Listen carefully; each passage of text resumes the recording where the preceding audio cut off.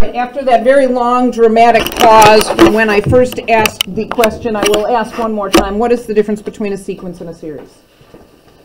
Sequence is a list. Series is a sum. Great. So sequence is a list. Series is a sum. What does a sum mean? Add. It means you add up all of the values. And so when we are looking at sigma notation represents a series, and we can be asked to expand that series, or we can be asked to evaluate that series. Expand means I plug in the values and I stretch it out into its sum, and then evaluate means I actually find the sum. So those are the two things that I can do. Well, if a series has a sum, we say that the series converges. So the basic definition of converge, and this is very basic, when you get into calculus they go a little bit more into depth, but the basic definition of converge is to have a sum. Okay, so with what we're doing, if a series has a sum, it converges. To diverge means the opposite. It doesn't have a sum, or it can't find the sum.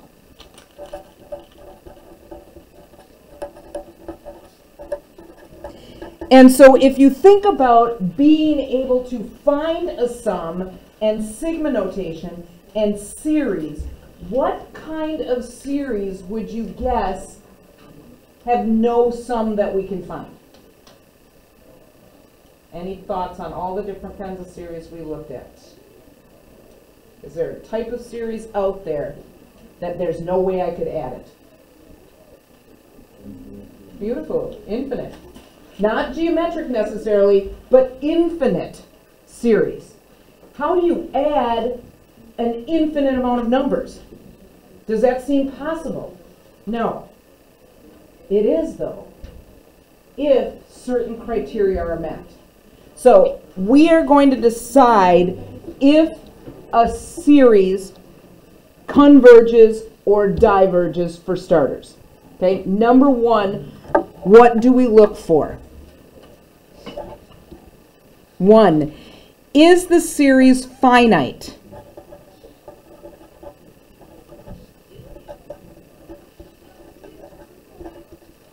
Is it?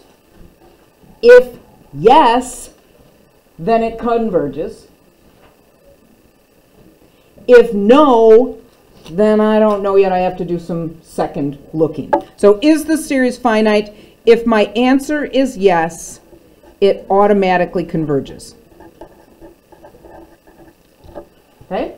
If my answer is no, I go down to the next step. Do you guys know what finite means? Comes to an end. So finite series would look like this. 2 plus 4 plus 6 plus 8, done. Or in sigma notation, it would look like this. N equals 1 to 7 of 2n. Done. It has an ending. These are called finite series. So if it's a finite series, it doesn't matter what kind of series it is. If it has a number of values, a countable number of values, then I can just add them up. Is the series infinite? That's where the troubles come into play. And what do those look like?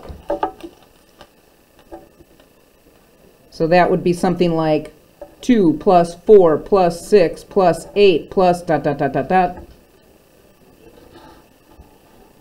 Or it would be something like n equals 1 to infinity of 2n. Those are infinite. If my answer is yes here, then I have to arrow over because I ran out of room. I have to check two other things. It could still converge, or sorry, it could still diverge if it is not the right type of series. So if my answer is yes, I have to look for one other thing here. Arithmetic.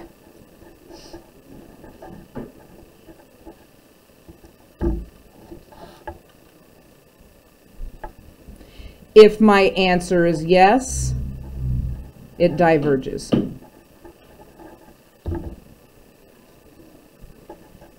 Is it geometric?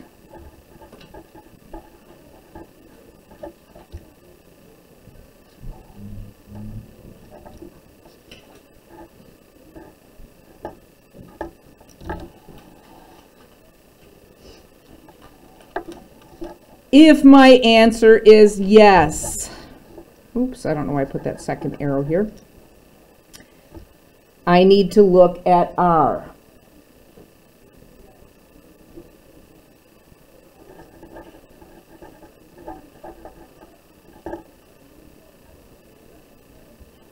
So if my answer is yes, check out R.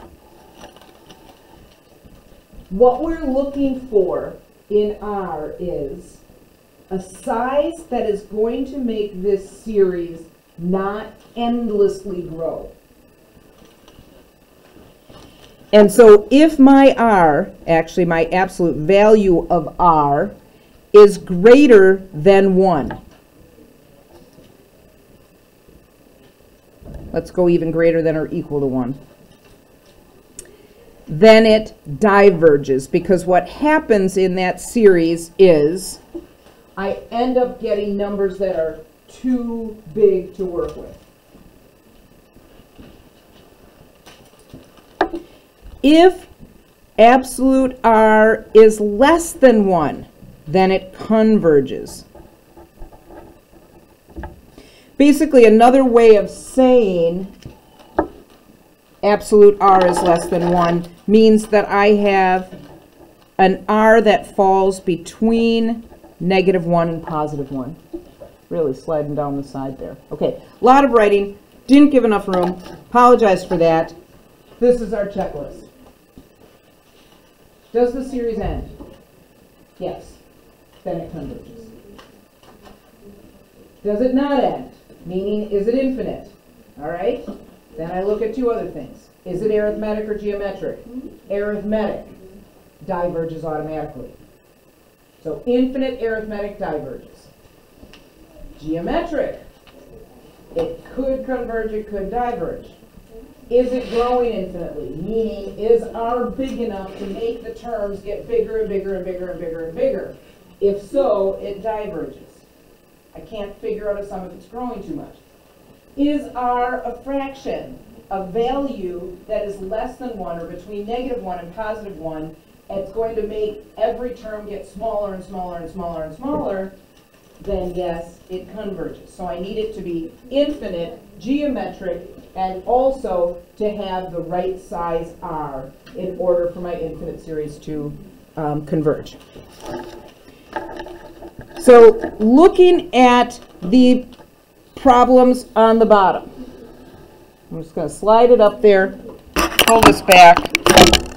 Of these problems on the bottom, are there any, if we assume every single one of them is infinite, okay, because a finite series isn't going to give us a problem. It's always going to converge. If, I shouldn't say every single one of them, I think 11 is not. But if these are infinite,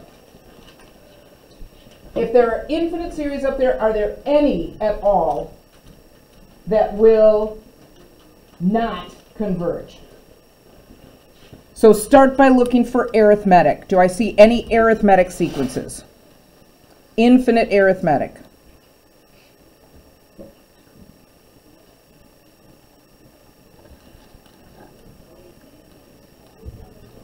Anybody see an infinite arithmetic? 2. 2?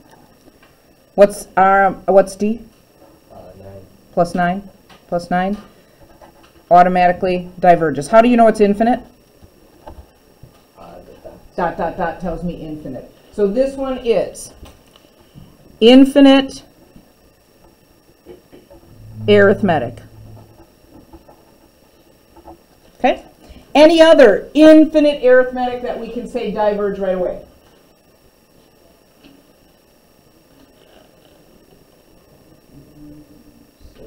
Six. And we know that because up here it said problems 5 through 8 are infinite. So this is infinite arithmetic again.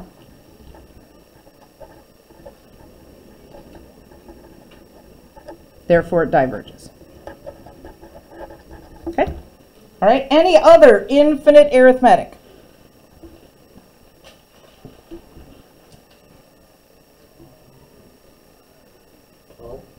12? How do you know? The problem on the right. Yeah, the formula that we use, that's very, very arithmetic looking. It's got a dn plus a sub 0. So this is infinite arithmetic. So it diverges. Okay, great.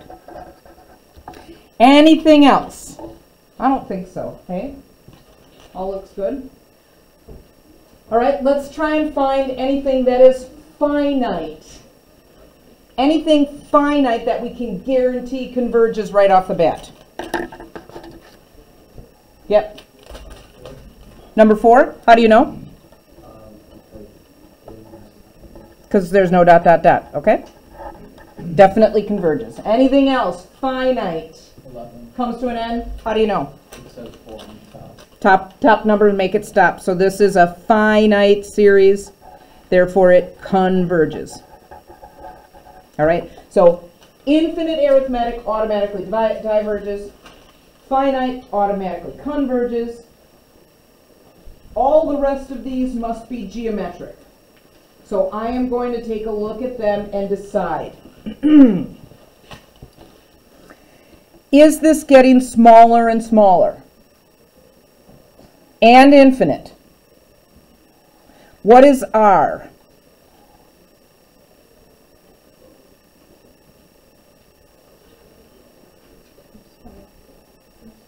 One-fifth, beautiful. So is my R between -1 and +1? Yep, that makes it converge.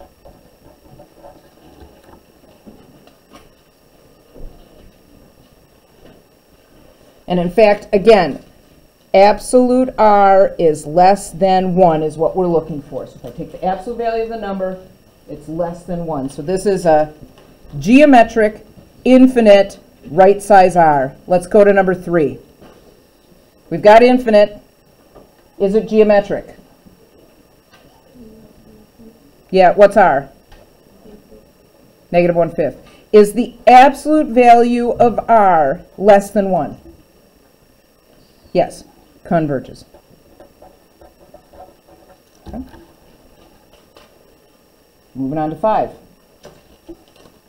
Is this geometric? Yes. Is it infinite? Yeah, they told us up on top that 5 through 8 are infinite, so yes. R is given as 1/4. Is absolute R less than 1? Yes, converges.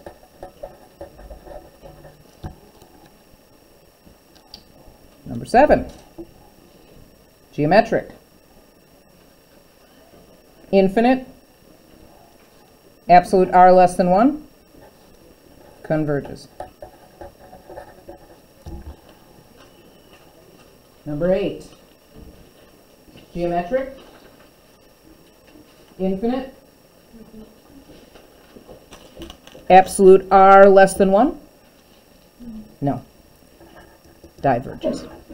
And again, to diverge means it's going to grow so big that I can't possibly figure out the sum. And if I start to generate this, you'll see that. This is 2 plus 4 plus 8 plus 16 plus 32 plus this is going to go on and on and on forever. And pretty soon it's going to be so big that I can't possibly figure out what it is. Okay? Number 9, geometric. Yeah, got that power, it's in the right form, okay? R is the thing that the power is raised to, so my r is 1/2, is absolute r less than 1? Converges. All right, number 10, what's r?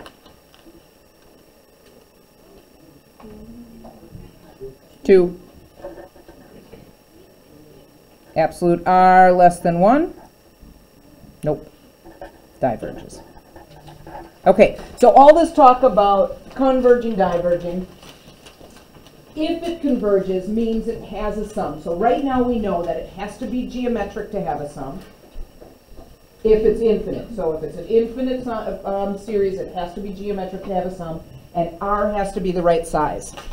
So if we can have a sum, we probably have to be able to find the sum. All right, let's do it. Sum of an infinite series. So this is the formula for a sum of an infinite series.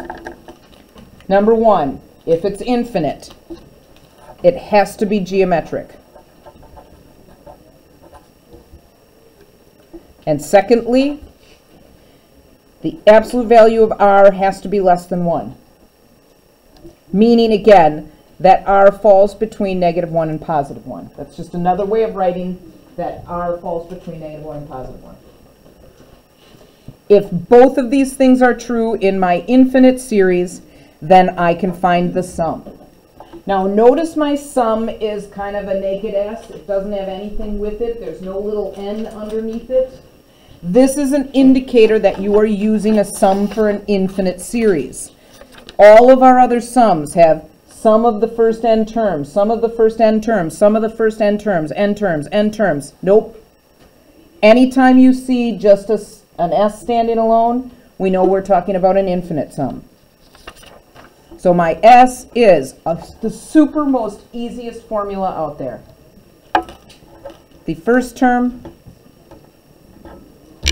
divided by 1 minus r. Good? Okay. So I look at the problem. It says, state whether or not each infinite series below converges or diverges. If it converges, find the sum. If it diverges, explain where it fails. Well, it's yes, geometric, right? Good, I know that because there's an r. Is r the right size? Is absolute r less than 1? Yes, all good. So my sum is 108 over 1 minus 1/3, or 108 divided by 2/3.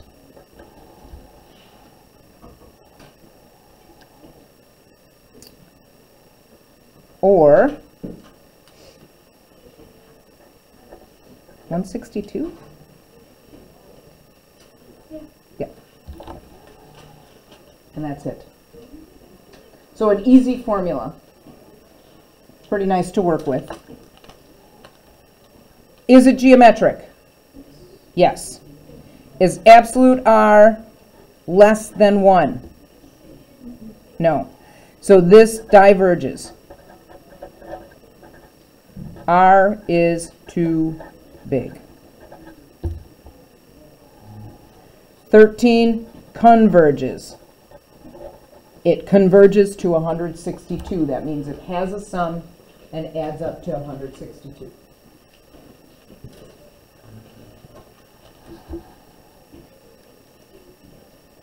Number 15, converge, diverge.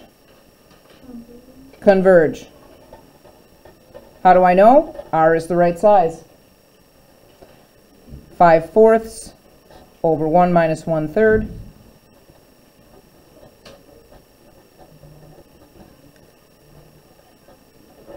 And I can just leave it as a fraction. If you write it as a decimal, it's no big deal.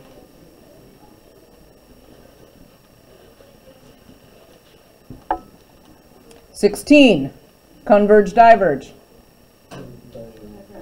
Why? Absolute R is too big.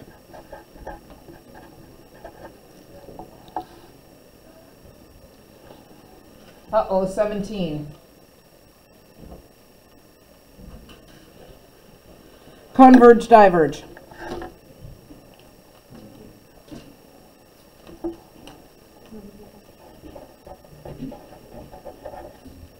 What's R? Careful. Negative 1/3. Yep. So that's the right size. My formula is the first term over 1 minus R. Make sure you watch out for your negatives. It's negative 1/3. So when I do this, I'm going to end up with negative 1/2 over 4/3 or negative 3/8. So it converges to negative 3/8. That if I start adding these all up, I'm going to get closer and closer and closer and closer and closer to negative 3/8 as my final answer.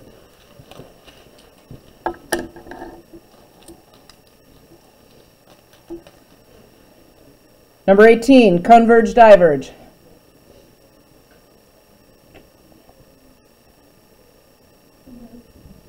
I got to converge. What's R? 2 over 3. Nice job.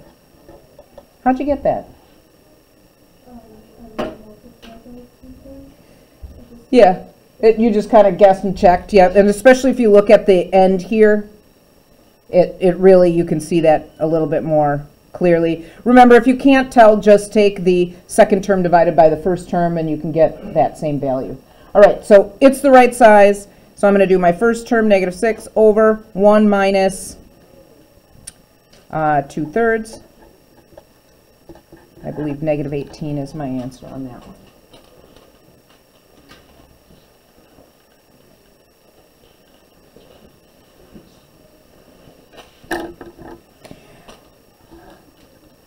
$19. Converge. 1 over 1 minus 1/5.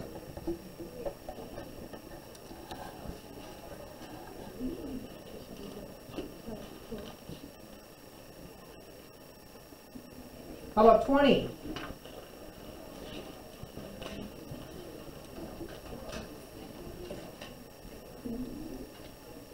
What's our verdict on 20? Diverge. Yep. Absolute R is too big.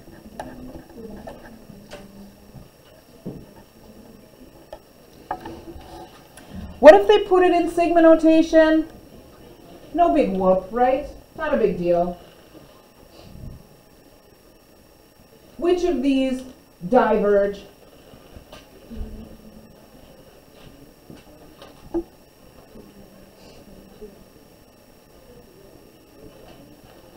I've got 4 here.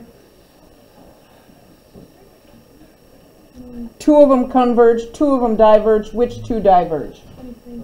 23 and 24. Why? Yep.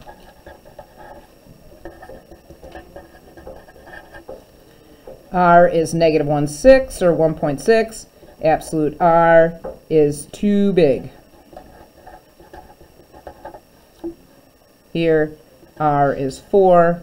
Absolute R is too big. So right away by looking at it, I can tell what my R is, decide if it converges or diverges. Diverges means no sum. Converges means it has a sum. If it converges, then we'll be able to find the sum. We converge here. What's my first term? Because I need that for the formula. It's the first term over 1 minus R. What's my first term?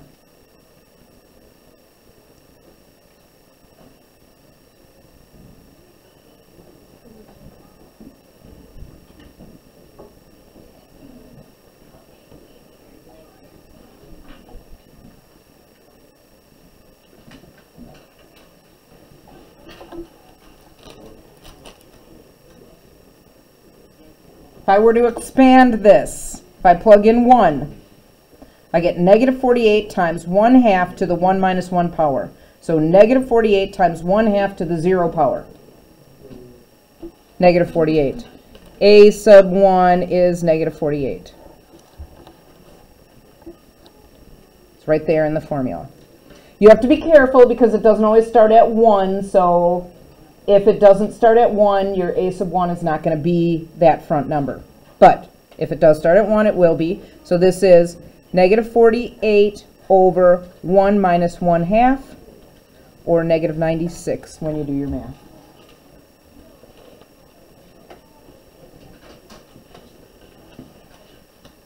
All right, converge, diverge.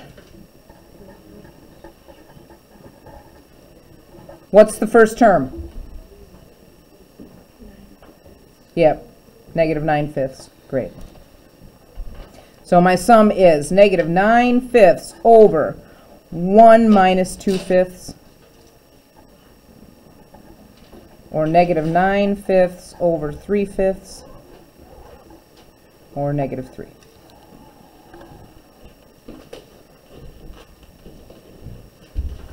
So again, if it's infinite, we might have a trouble finding the sum. Therefore, we need to check and make sure that it's geometric and R is the right size.